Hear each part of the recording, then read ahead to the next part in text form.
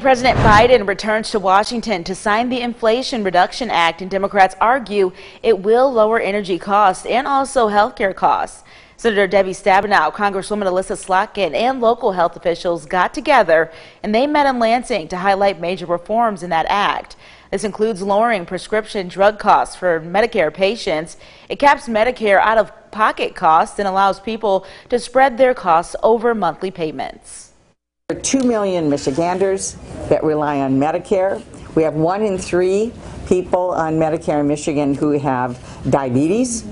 And the good news starts in January for them because their out-of-pocket cost for insulin is going to be capped at $35 a month. $35 a month. President Biden is expected to sign the Inflation Reduction Act later this afternoon.